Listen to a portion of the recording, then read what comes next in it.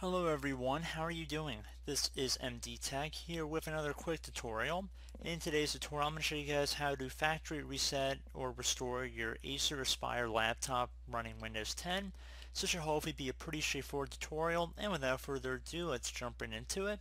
So we're going to first start off by saying that I would highly recommend that you create a backup of any important files or documents that are important to you that are stored on your computer, because even though there is an option to supposedly keep your files, there's no guarantee, and it's really not saying how it appears, and I'll explain further when we get into that part of the video.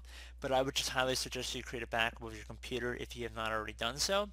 But anyway, we're going to jump into it, and we're going to start by opening up the start menu, and you either want to search up settings or left click on the little gear icon on the left side here that says settings when you hover over it.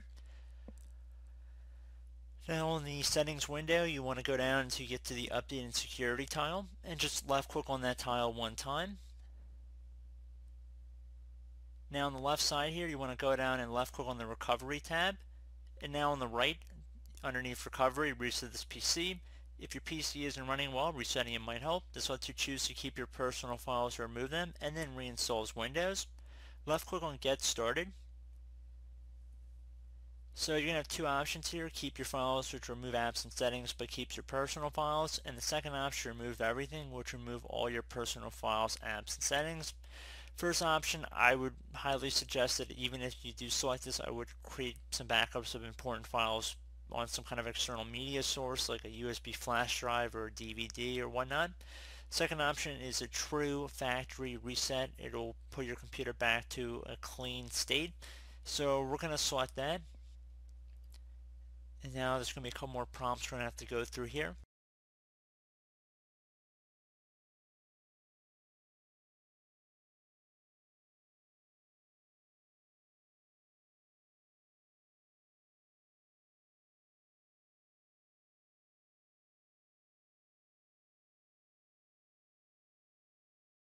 Okay, so it's going to ask you want to clean the drives too.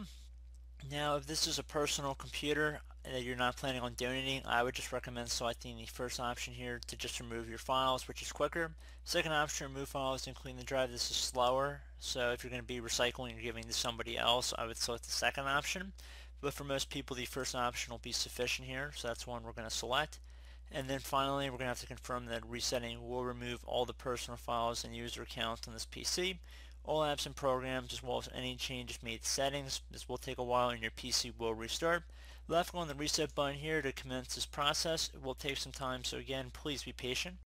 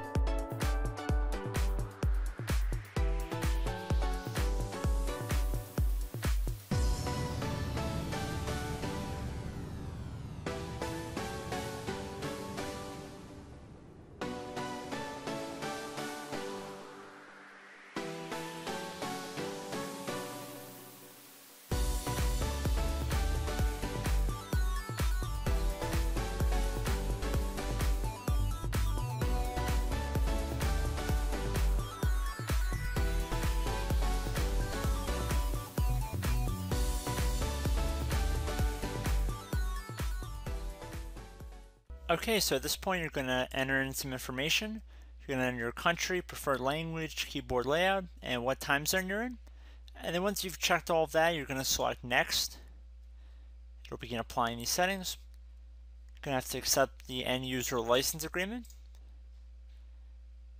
You can use express settings to instantly get back and speed up the process a little bit, or you can click on customize right here. It should be the middle button, and you can customize what you're exactly installing when you're resetting Windows 10. So if you want to disable sending input data to Microsoft, you can deselect that by clicking inside of these horizontal boxes, and you can go through and check them out on your own, but I'm going to keep most of them default how they are, and I'm going to select next here. I'm going to select next again,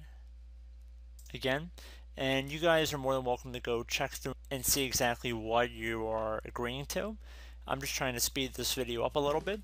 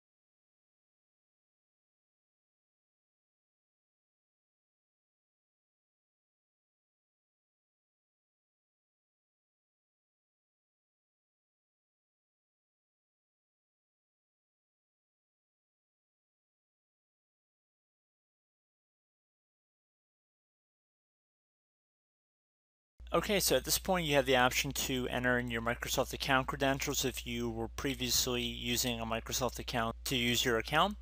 You could also create a new Microsoft account, or you could skip this step and create a local account on your computer, which what I'm going to do.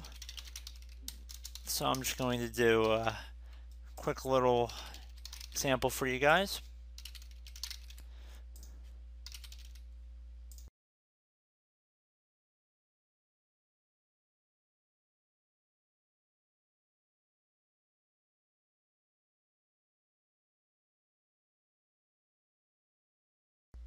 I am not going to enable Cortana, so I'm going to select Not Now.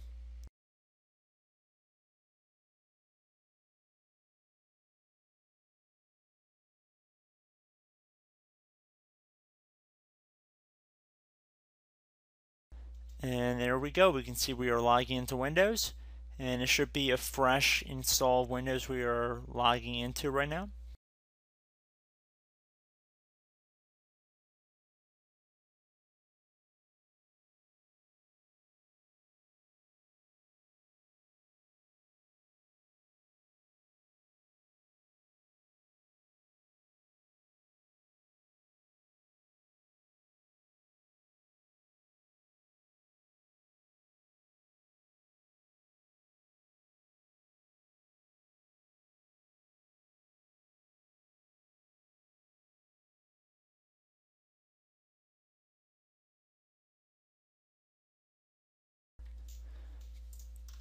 Okay, so we actually have an update waiting, but I'm not going to select that, so I'm going to do Not Now, bottom left. Okay guys, I'm back. So our Acer Aspire computer has been restored back to a factory state. So at this point in time, you should be good to go.